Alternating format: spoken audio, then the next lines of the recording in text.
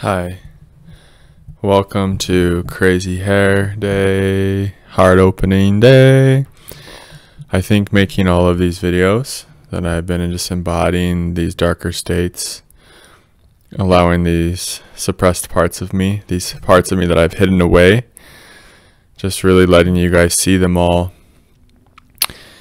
It's really been heart opening for me. It's been so healing for me.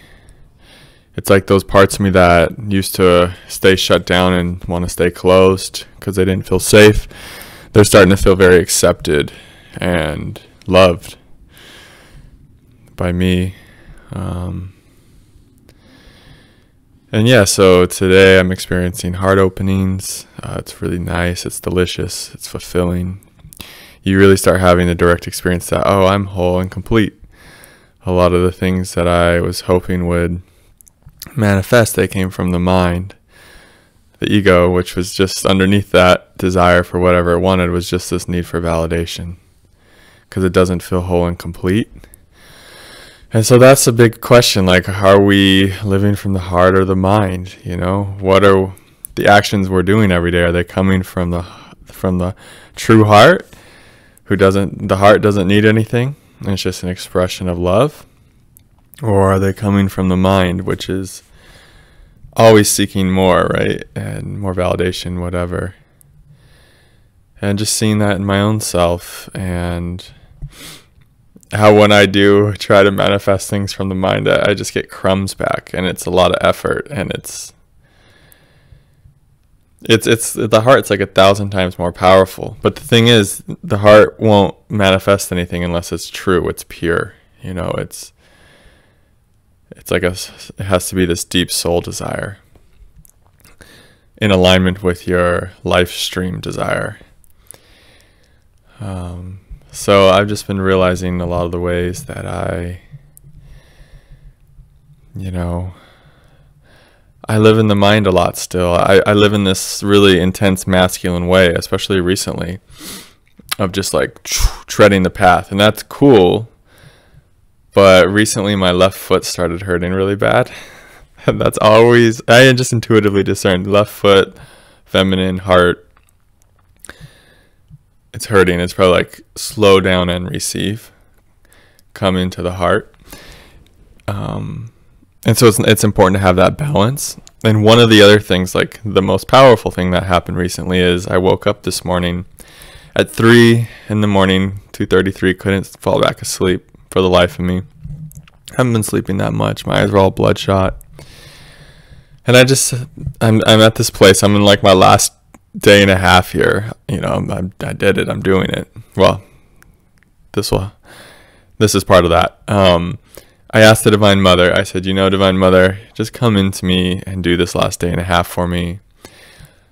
I also have a really kind of, on a human level, a big decision, like a fork in the road, coming up, and I'd have no idea what to do about that. Surprise, surprise. And I just told the Divine Mother, do this last day and a half through me. Come into me and make this decision for me too, Divine Mother.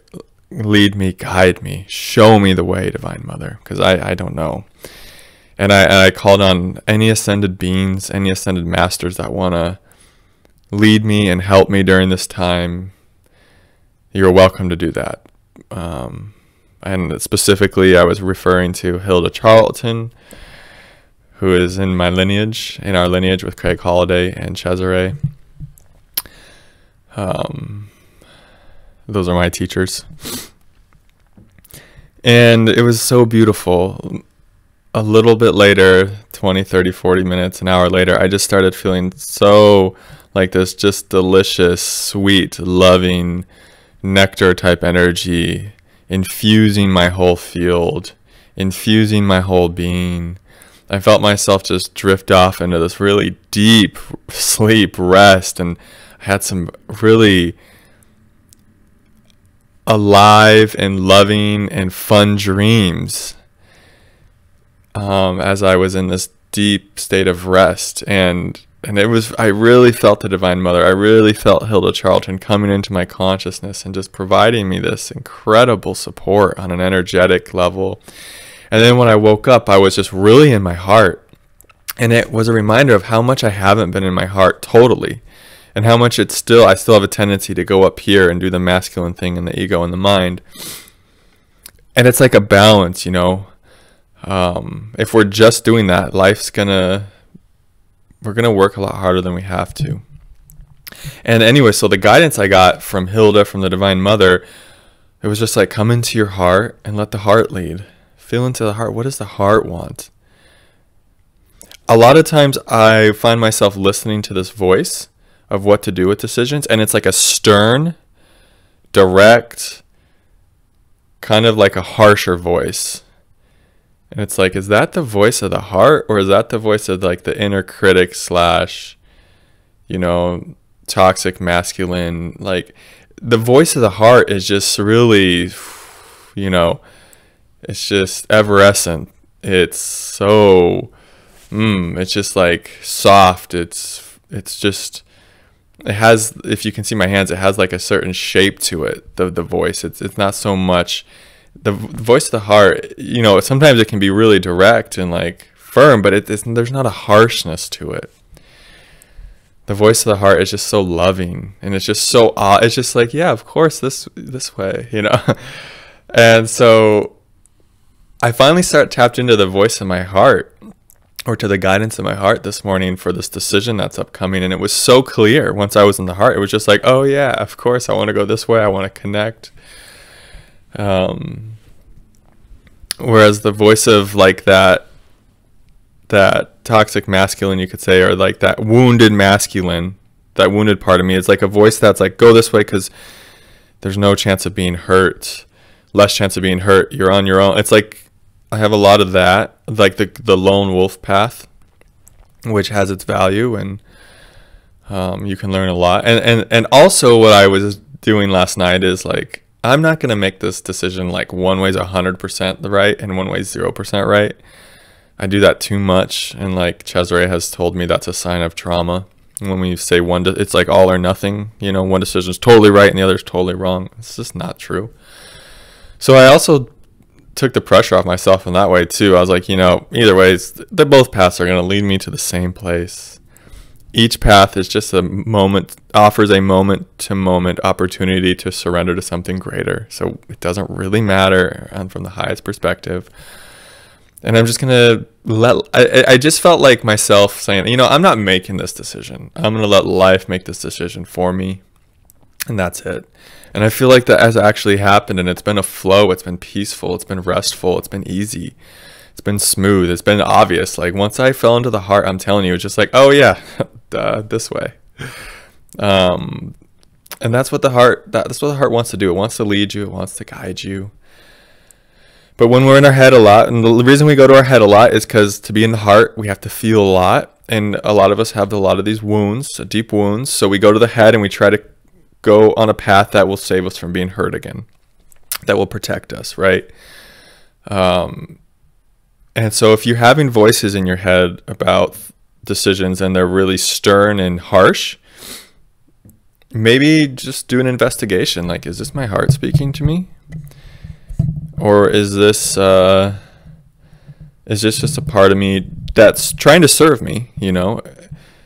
That's like that's harsh part of me. It's not as harsh as it used to be. It's more clear. And so there's something healing there in the masculine I can feel. And so we don't want to just discount it. We just want to do a gentle investigation. Like, okay, is the heart involved in this decision? Or is this just a egoic decision that I'm making with the mind, right?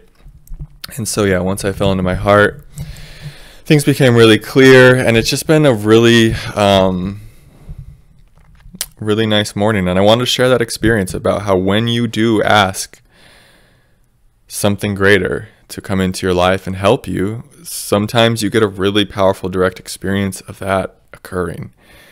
And that's what I had this morning, and it's just been a really nice morning. I actually feel really good here now after a kind of a hellish week, as you guys have seen in the past videos. It's been up and down. The breakthroughs, I've been learning so much. I've been trying to make this experience into art for you guys as much as I can. Like I said, I've been able to embody some emotional states that I used to not feel safe doing. And I feel like that has all led to what I'm feeling right now, which is this really beautiful heart open state of consciousness, this flowing state of consciousness, this allowing state of consciousness, this effortless state of consciousness. I've really let a lot of stuff come up and integrate and be seen by you guys, be seen by the light, be seen by myself.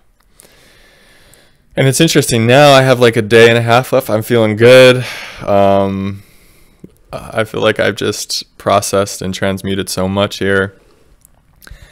It's like I can see the intelligence of why I was brought here, everything it was meant to teach me.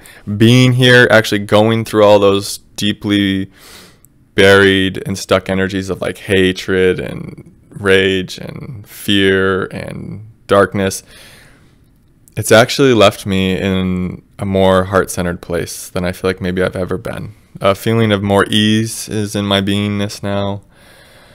Just a deep relaxation, less judgment to myself, really letting myself be seen in those ways. It's just like melting a lot of judgment of what's a good and bad state, right and wrong state. It's just like, no, it's all divine, it's all love.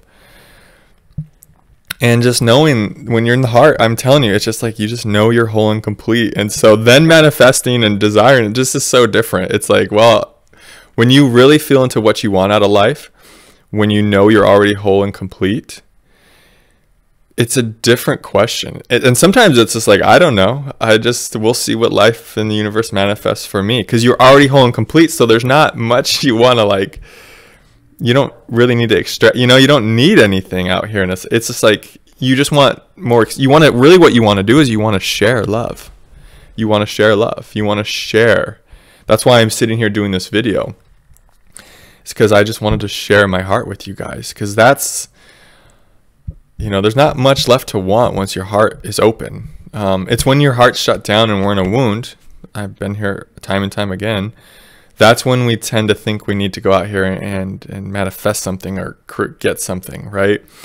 It's because we're in a wound, we're feeling lack, we're feeling that pain, and we want something to kind of take us from that pain. And we think if we go get the number of subscribers, this much money, this lover, this car, whatever the thing is, it doesn't even have to be superficial.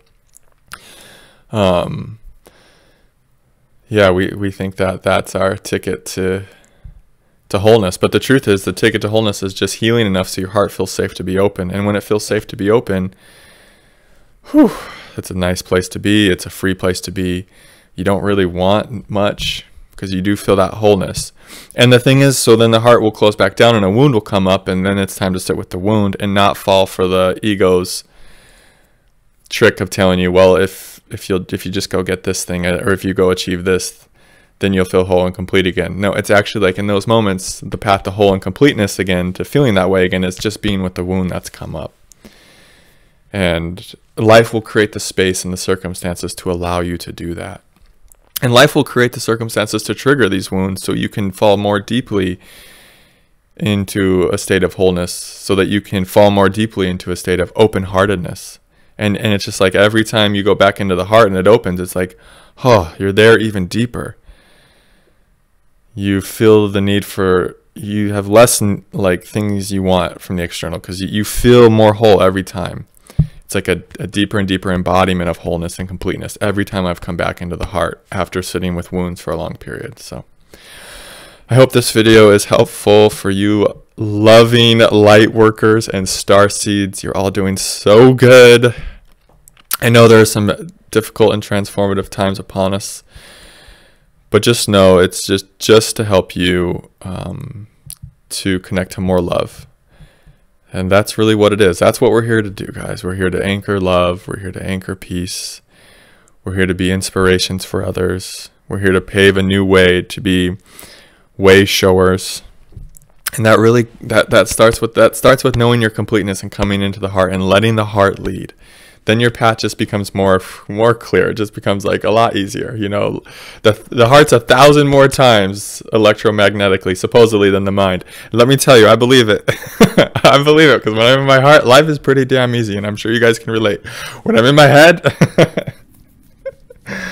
it's not always so easy. And for some of us, it can be hard because we have a lot of spaciousness up here and wisdom up here. And I'm not saying like It's just bad up here. I'm just saying, like, can we balance it with the heart? Can we always just check in? Am I in my heart right now? It's a good question to start every day, maybe every morning. Put your hands on your heart and feel in, check in the heart. How's the heart doing? Can we live from the heart more fully? You know, can we ask for help from the divine? Help me live through my heart today, Divine Mother. Help me speak from my heart. Help all my actions come from a heart-centered way of being. And then the mind can assist and help, right? It can solve little puzzles here and there for you, right? But you want the heart to be leading. I think I made a quote like, your mind is just an assistant, is just a tool to help and aid in the decisions that your heart has already made for you. So much love, so much peace. I will see you in the next video. Namaste.